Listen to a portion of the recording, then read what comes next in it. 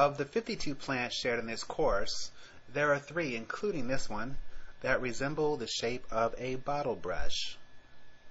They also have tiny white flowers, which represent the soap bubbles on the brush, and flat roundish seed pods. These 3 plants are referred to in their mnemonics and nicknames as bottles. Now, when you see a soapy bottle brush with flat rounded seed pods in the field, the first thing to do is determine what kind of bottle it is. Start from the first stage in life. 1. As a baby, you drank from a milk bottle. Virginia pepperweed, the plant featured here, is nicknamed milk bottle because, like a baby, it's hairless, or mostly so, and has tiny hands, which represent the tiny seed pods of the plant. 2. As a teenager, you drank from a soda bottle.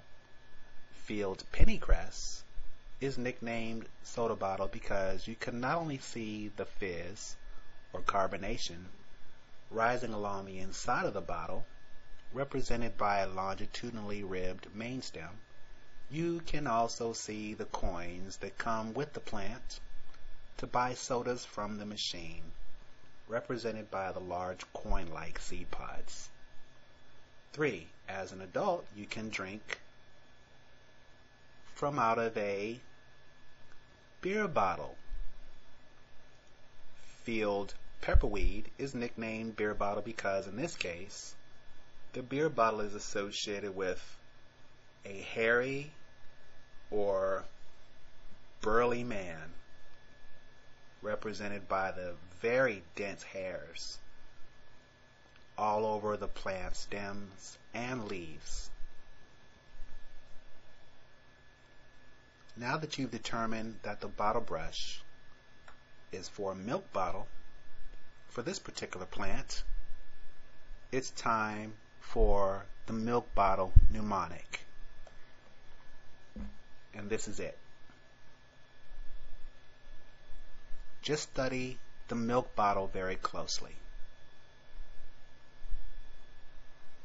The nipple or cap of the bottle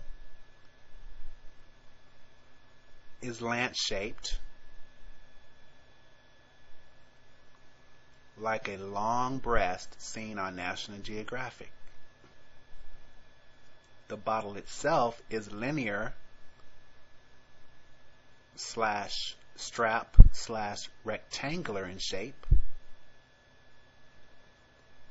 This bottle also has the raised numbers and lines up along the sides for measuring.